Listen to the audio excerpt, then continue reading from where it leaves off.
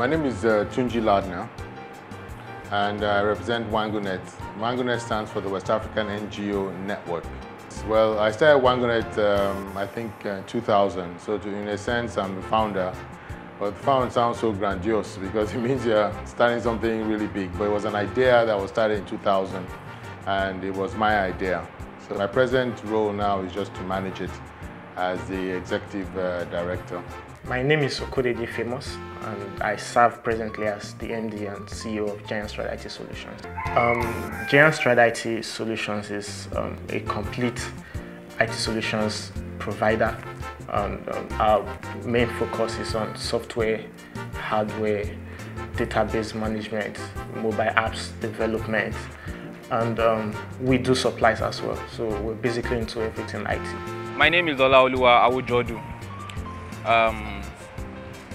Name of my business is Electronic Settlement Limited. I'm the managing director, CEO.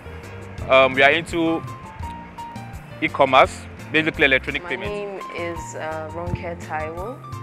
I'm the head of administration and management in INITS Limited.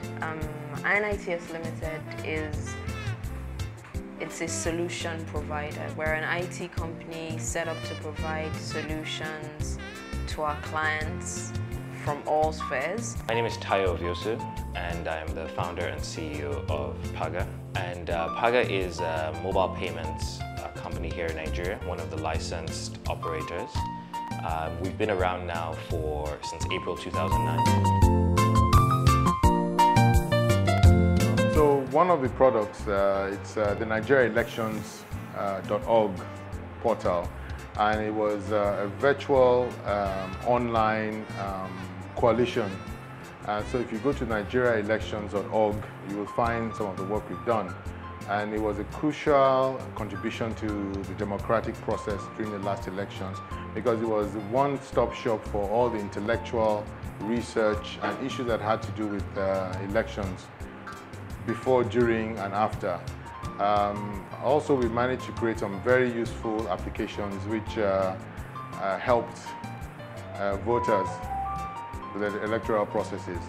Some of it is the mapping. If you go there, you see a map. We're the first people to actually map the results. So you have a data visualized mapping of Nigeria and all the results of elections. As a matter of fact, that iconic map that came after the presidential election that clearly showed the divide between North and South in terms of voting patterns was some of the work that Wango did. Our first key product in the market right now is Nigeria's first ever all-in-one social network, boogieboss.com. And then also we have been able to build some custom programmed apps for some of our clients. The name of our product is Cash Envoy. It's an online portal. You can see it on www.cashenvoy.com. It allows you to receive, it allows you to receive payments on the internet. So basically that's what it does. We currently have over 500 websites using our service. We are approved by the Central Bank of Nigeria to process online payments. And what we do is develop customized applications for clients. Some of our clients are in different verticals. We have clients in the e-commerce vertical, like simplyinfants.com. We have clients in the travel vertical, like travelonera.com. We also have clients that work for the government. We also work for INEC, that's Independent National Electoral Commission. We manage some of their databases. We also have clients in the corporate environment. We're talking about outsourcing companies like resource intermediaries. Paga allows anyone in Nigeria to send money from a mobile phone to another mobile phone, or from online to anyone who has a mobile phone number. You can also walk into any one of our agents. Our agents are pharmacies, grocery stores. We like to say Mama Rasaki down the street who has 3 walls and selling provisions. But our agents are places in your local community where you can actually go and perform transactions such as deposit money into your Paga account, withdraw money that was sent to you, or actually go there and pay bills, send money to somebody else, or buy airtime for yourself. So in summary, I would say Paga is a consumer finance business that is leveraging on mobile technology, mobility being the important part of that. I think it was in April of 2000. But it's gone through many iterations. There's a time in which, more or less I abandoned it because it wasn't, the idea then of, the way I describe it, high-tech in a low-tech environment, there were just so many challenges, all right, which bandwidth was just but one. So after a while, by 2006, I think, it was just really, for all intents and purposes, moribund. It wasn't really as active as it once was. It was a much bigger organization. Like 1.0 was a much bigger place. Our initial space was some building, I think Icon House it was in Victoria Island, and it had a staff of maybe about 50 people. So this is a much smaller, much leaner, much tighter team. 2.0. So it's been around for that long, waxing and waning, and mercifully it's now waxing. Stride IT Solutions was founded January 2011, but we came fully into the market. We were not operational for the first few months, but from April 2011 we were on the ground working, and up to this moment we have been trying our best to. The solution, we started the solution in 2009, November 2009. We became a limited liability company in 2010, and we became approved by the Central Bank of Nigeria in 2011, and we've been growing since then. INITS was founded in 2008, in January of 2008, so that will make us about 4 years old. 5, my bad, 5 years old. So our company was founded in April 2009, and I bootstrapped the company for 6 months. And today there are 120 of us in the company, and we're in 11 different cities in Nigeria. We have regional offices here in Lagos, in Abuja, and in Onitsha. And we also have our development team based out of Ethiopia in Addis Ababa. So, the plan is to grow the team currently from 120. Most of the team is actually out of Lagos and headquartered here out of Yaba. Directly, we have about, I think, 10, 11 people on payroll directly, but we also have associates that we bring in for work. So basically, on every month, we pay out to about anywhere between the 10 or 11 people we have, the 11 people we have actually, and maybe another 7 to 10 contractors that work for us. At the moment, we have 5 employees on ground, and we have a few others that work on freelance. When we have projects and we need extra hands, we reach out to those guys and they come in handy. We are currently 7 in total. Currently at INITS, our staff strength is 11. In the last 5 years, we've come from 5 to 11 to 60 to 40 to 35. Currently we're 11. Now we've been growing in terms of size and numbers based on projects we're working on at that point in time. Currently the projects we're working on only need us to be at this number. Today there are 120 of us in the company, and we're in 11 different cities in Nigeria. I'm very aware that there is a cluster around the Yaba hub. Well, the thing about clusters is almost by definition a self-reference, self-aggregating unit. People just organically converge around a space and then they evolve. Those are the best type of clusters, the ones that grow organically. And I think the Yaba cluster is also one that has the promise of growing organically. It's always very difficult when you try to create a cluster by fixing in a geographic location. There are all kinds of factors that contribute to people making decisions as to where and why they aggregate around one particular geographic area. I think personally that moving from the island where we were not too long ago to the mainland has been a great idea, because it brings us closer to our demographics, younger people. It brings us closer to the learning institutions here. We're surrounded by about 3 or 4 tertiary institutions. There's University of Lagos, there's Yaba College of Tech, I think it's another teacher training college. So there's really, should I say, the possibility of abstraction from young people who are tech savvy. I'm aware Yaba is becoming a fast-growing cluster of IT businesses. I think there are obvious reasons why Yaba is becoming a fast-growing cluster of IT businesses. If you take a good look at the environment itself, I think it speaks for itself. The environment is accessible from any part of the mainland or the island, and security is one big deal here. You could feel safe like your home.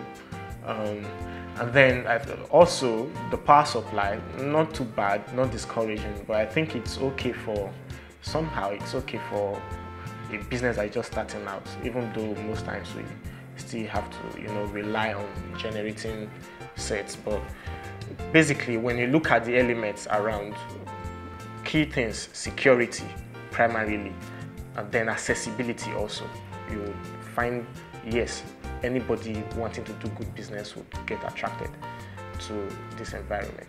I'm aware that there are some tech startups in Yaba. I became aware some months back. I realized that there were a few IT companies in Yaba. Why they are in Yaba, I do not know. But personally, from my own experience, I like Yaba. I like the mainland. I feel that the island is getting too crowded, and Yaba is like a breath from the island. It's also, in my own opinion, the center of Lagos, because we have Third Mainland Bridge, you have Ikorodu Road. So I think you can basically reach anywhere if you're in Yaba. It's interesting to see that there's like an aggregation of tech companies around here in Yaba. For us in INITS, it came out of 2 different things. First is we already had a property in the area. So what we did was to simply construct our office there. And second thing was we wanted a place where we could easily reach other parts of Lagos, where most of our clients are. Yeah, I think Yaba has become an IT cluster. And I think for us, when we were looking to move, our offices were initially in Ikoyi. And when we were looking to move, it was a combination of trying to find a place where we could grow into, where there was sufficient space for the right price. As a startup, you have to be thinking about sort of how much are you paying for real estate, etc. And Yaba was very attractive to us for a few reasons. One of those reasons was the fact that there were already some IT companies on Herbert Macaulay. The other thing that made it really attractive is the location. It is right between the island and also going to the rest of the mainland.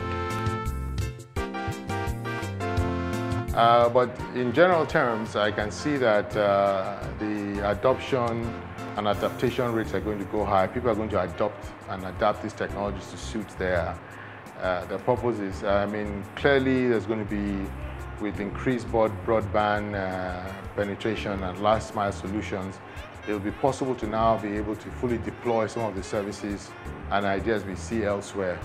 So if broadband becomes near ubiquitous, right, it means that you can now begin to layer on value-added services because the internet access is good and people can subscribe to it. So I see a growth in more online applications, online markets, payment fulfillment systems at the back end of those, and basically creating economic, commercial linkages. But all of this also has a bearing to do with, has a bearing on how government's policy supports the growth of this type of clusters. We see ourselves as one of the foremost IT solutions houses in the country and even beyond. And for the IT subsector generally, I see new things happening.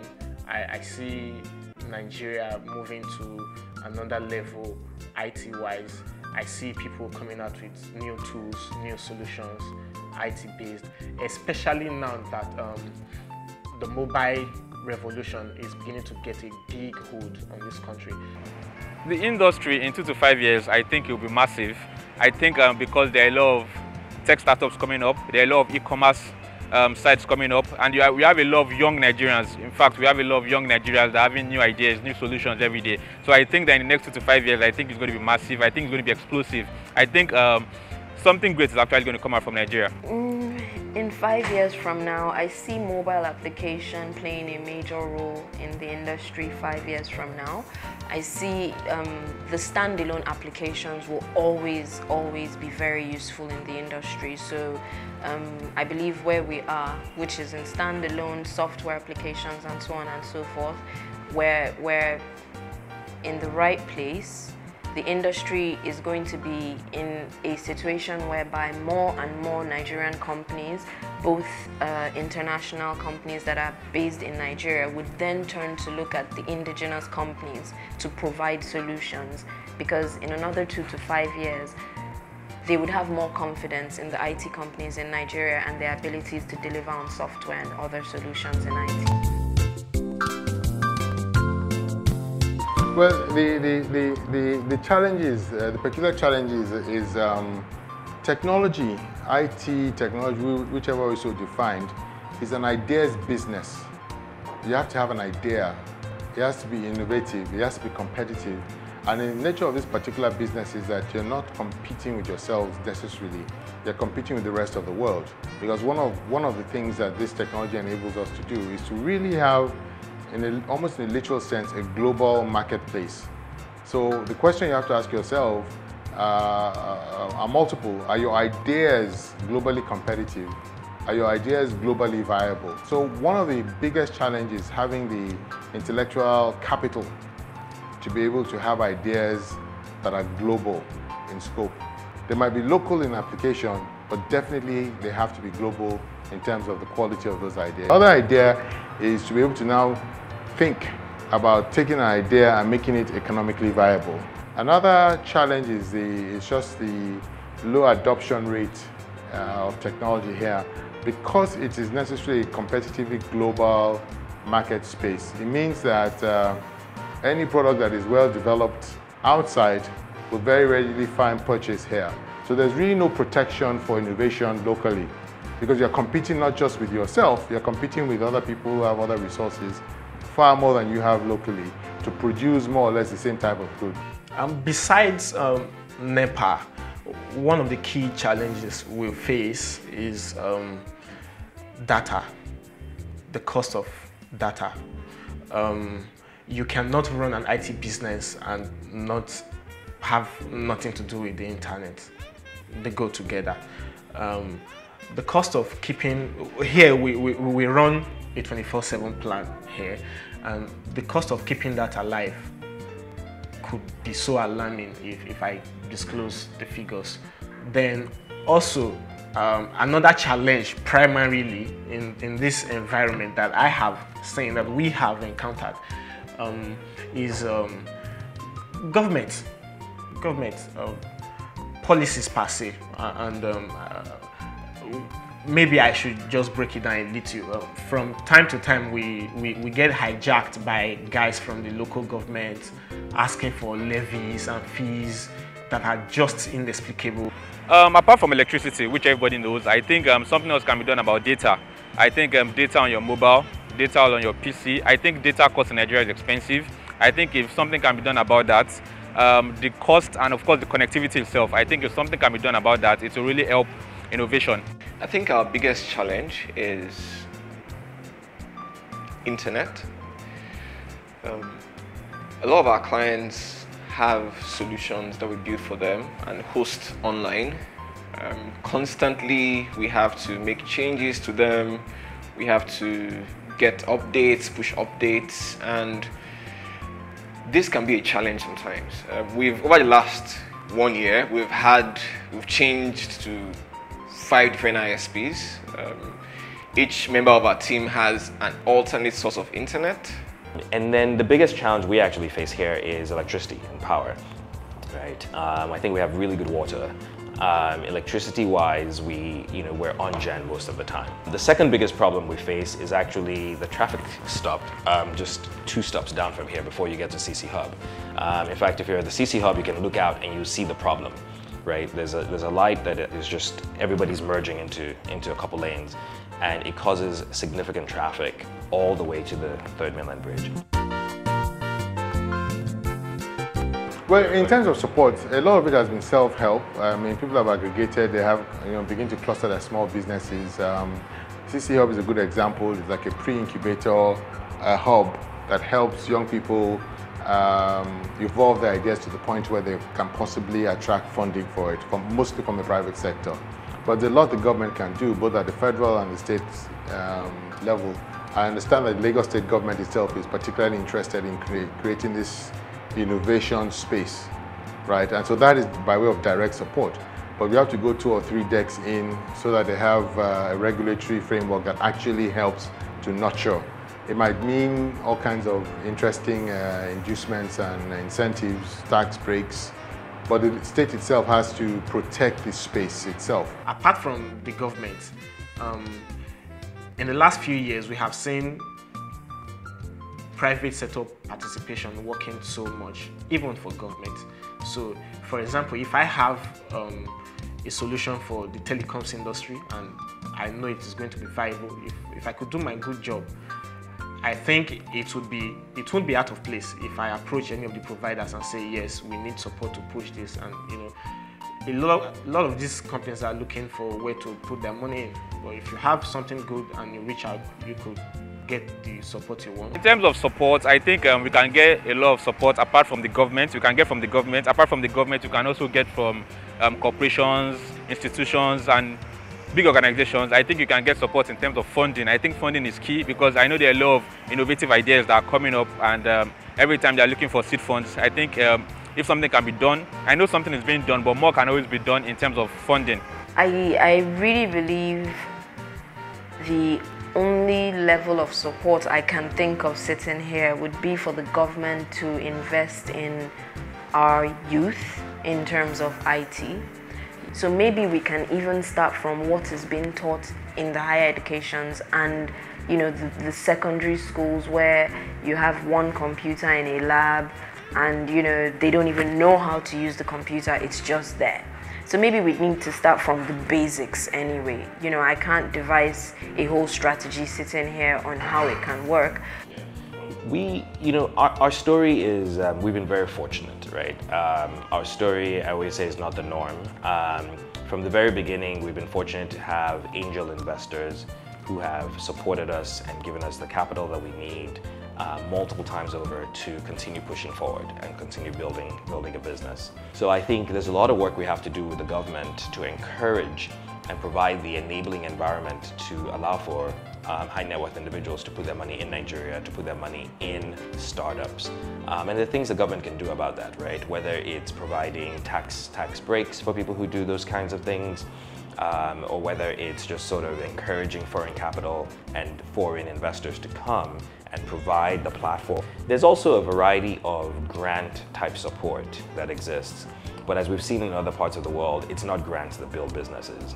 It's going to take real investors who are going to put their money at risk and entrepreneurs who are going to put themselves at risk that will build a business.